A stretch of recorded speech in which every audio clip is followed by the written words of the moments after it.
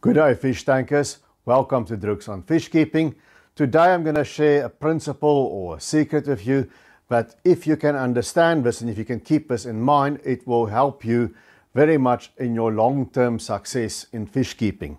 Now, I'm making certain assumptions. I'm making the assumption that you know what the nitrogen cycle is, or at the very least, you know how to cycle a tank. You know that you can't just buy a fish tank, fill it up, get the equipment going, and the next day go out and buy all the fish you want, put it in the tank, because everything will die. So you know how to cycle a tank, and you've got gradually stocked it with your fish, and your fish tank, your aquarium is going nicely now. And now from here on, it is about avoiding disaster and having long-term success with your fish keeping career. So you maybe get a second tank, a third tank, maybe you breed, maybe you create these wonderful aquascapes, maybe you have a fish room, whatever floats your boat. Now, the most important thing about fish keeping to understand is we are putting living aquatic creatures in glass boxes and creating these artificial ecosystems for them, replicating certain natural principles. And to do that, fish keeping is all about water keeping. And people misunderstand water keeping sometimes. Yes, we've got to know it comes out of our tap, but it's not always about adding chemicals and buffering water and reverse osmosis and pH. People overemphasize those kind of things. Most fish, not all, most fish will live in a wide range of pHs and hardnesses. There are quite a lot of exceptions, but in general, that's not the big thing. It's not about keeping the tank spotless. You can have aquariums that are green or brown. I'm sure you've maybe snorkeled in a river or in a dam and there's been green water or it's muddy and there's lots of life around. It's not the things you see that usually kill fish. It's the things that you do not see. You can have a green tank and the fish can be fine. It's just not nice to look at. Or you can have a tank with crystal clear water and everything dies. Because the thing that kills fish are two things. It's ammonia and nitrite, NO2. Nitrate with an A, NO3 is a thing that we remove by water changes and maybe more advanced things like anaerobic and anoxic filtration and plants and so forth.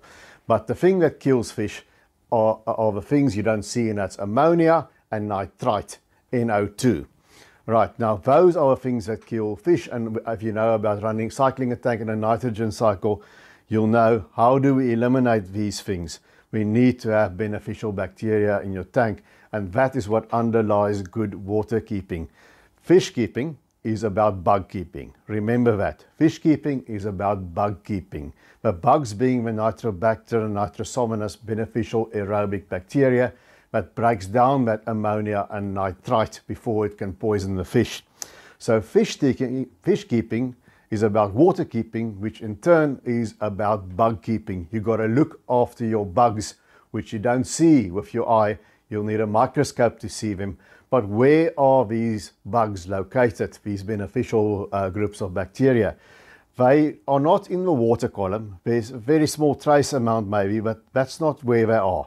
You're not going to cycle a tank by using old water from another tank to put it in. It's not in the water column. They attach themselves to surfaces like your hardscape, the leaves of a plant, and especially your substrate. That's why I like a deeper substrate. But the most concentrated groups of these bacteria are going to be sitting on your run-in filters. And that is the main thing.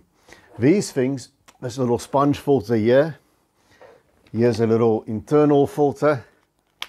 You'll see it's also got a two tiny little sponges in. Let me try and, I don't need to put that back now, the internal filter. Or maybe you've got a big aqua clear like this, hang on the back filter, or a canister filter. You'll see here some sintered glass, biomedia and some sponge in, whereas the other two only have sponge. But these filters, whatever they may be, whether they have sponge or more sophisticated biomedia on them, you've got to treat these filters as if they are alive, because that is your bug keeping. What happened to me as a kid when I started fish keeping, they didn't explain it to me in technical terms, but eventually I gathered to the fact that I must leave the tank on its own and wait and wait and wait, and then you put the fish in gradually. But I didn't know why I did it. And then when my filters grew dirty like a sponge filter. That's what I had initially, like this one. A little bit of a different look, but same thing. I took that sponge out and I washed it in boiling water so it's sparkly clean, and I put it back in the tank, and guess what happened? Everything died, or most of it died. A few hardy fish survived. Same thing would happen over and over again when you try a box filter. When you take out, when it works well for a while and it's very dirty, when you take out that dirty filter wool, even though it's mechanical, it develops bacteria, but I didn't know it. I throw it away, fish starts dying again. And when I eventually went to under gravel filters, you don't change the media because the media has a gravel bed. Suddenly it worked like a bomb, and I was a big under gravel filter fan for a while. Still an efficient filter, even though we're out of vogue now. So what was the problem? Every time I either washed the filter out in hot water or in tap water, it might survive just tap water if it's not hot water, depends on the amount of chlorine you add. Every time I washed the filter out or took this filter and just changed the entire filter or changed the media, I took away the most concentrated bacteria colonies that I had in my tank that was neutralizing the ammonia and the nitrite. Hence I had an ammonia spike and nitrite spike after that, and that killed all the fish. So successful fish keeping is about successful water keeping, which is about successful bug keeping, and your bugs that you want, your beneficial bugs, not the nasty stuff like ick and so on, but the nice and the good bacteria sits on these filters, on these sponges, on the biomedia here in your hang on back filter. So you need to treat this filter as if it is a living thing, because it contains a living world on it. So every time you clean the filter, you take those sponges or you take the biomedia and you wash it out in the old tank water that you take out when you do a water change.